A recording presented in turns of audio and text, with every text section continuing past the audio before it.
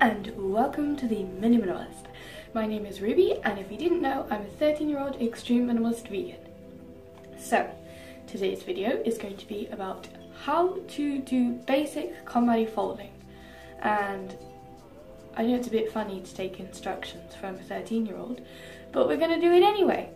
So today I'm going to be folding just some basic clothes. So I've got a t-shirt, camisole or a no-sleeve top, a big jumper and some trousers.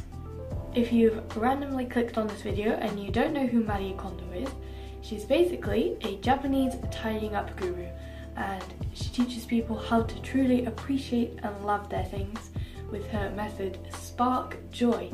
So when you touch an item like this, you feel really happy about how you wear it and whether you look good in it. And that's basically her whole method for tidying up stuff. And it is an amazing method, so if you are interested in tidying up your things, you can read her 2 books, Spark Joy and The Life-Changing Magic of Tidying Up. Anyway, just one small tip before we start, in case you're watching this and trying to fold at the same time, then the tip is to make the clothes into a rectangle. And most of the time we fold them in thirds. Anyway, enough talking, let's begin. So the first item is a t-shirt, and we're going to put it face down so the logo is on the table, and we're going to take this part and fold it into the middle like so. And you want to smooth out your hands. And like KonMari says, express love through your palms for the item. And that will help us to fold the clothes. And then you're going to take the other side and fold it inwards like so. And tuck in the sleeves to make a nice rectangle shape. You're going to want to smooth the item out like this. And then we're going to fold it almost all the way half, but leave about an inch space. And then, with this smaller rectangle, we're going to fold it into thirds. So, once and twice. If you've done it properly, you'll hopefully have the logo at the front and this part at the back. And it should be able to stand up properly. If you folded it correctly, it will stand up like this.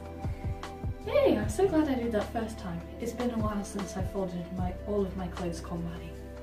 I'm going to put that on the side here. So this item is a camisole or no sleeve t-shirt, whatever you'd like to call it. Fold it into thirds, like so. One of the really good benefits of folding your clothes KonMari is that if you're someone that doesn't iron their clothes, KonMari method tends to fold the clothes into making them look like they've been ironed or folded professionally. And that's really handy because then when you wear it, it looks very neat. So when folding a camisole, the straps do count as part of the item. So we're going to fold the straps with an inch at the end in half, like this, and then we're going to fold it into thirds again. These are a little bit harder to stand up, but if you've done it properly, you should be able to stand up. Our next item is this big jumper. We're going to want to smooth it out, turn it over. Now, jumpers are a little bit more complicated. We're going to begin like all of the others and fold in 1/3 towards the middle, but now we're going to take the sleeve and smooth it outwards so it's all nice. Fold it in to the edge like this. I hope you can see. Fold it in like this. Fold it back again. So we're going to put this to the edge, back again and down. We're going to do the same with this side. I hope you can see better. This will go around like this. like third, for all of the other ones the same. Then the sleeve is going to go right to the edge here, and inwards again, fold and back down for the sleeve.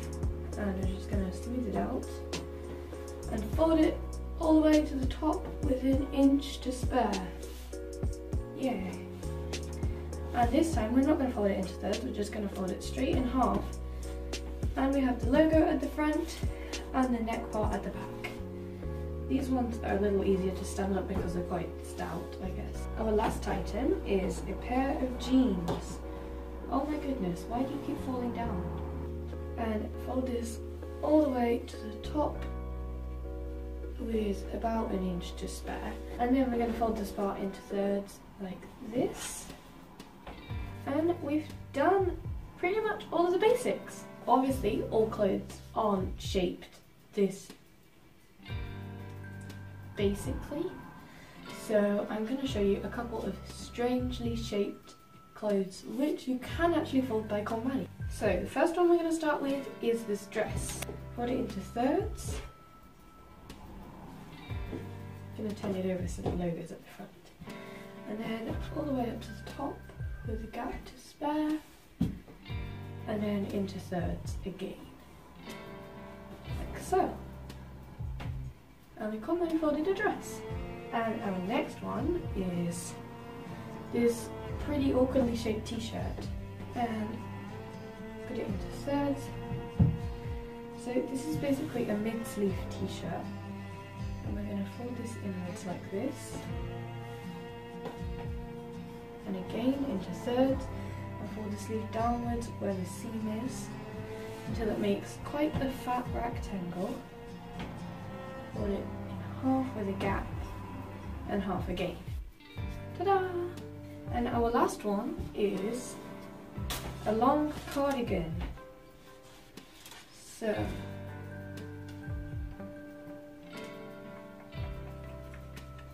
long cardigan, okay. I find that cardigans are actually the hardest to fold with Kon Mari because, especially this cardigan, because it's so flimsy in material. It's so like silky and it doesn't really work that well. So I prefer to button up or zip up the cardigan or jacket because that keeps it closer together and easier. So I'm just going to button up here. So we're going to take the sleeve and fold it inwards into thirds. The sleeve is going to go to the edge of the folded part we just did, back again, and then go downwards like so.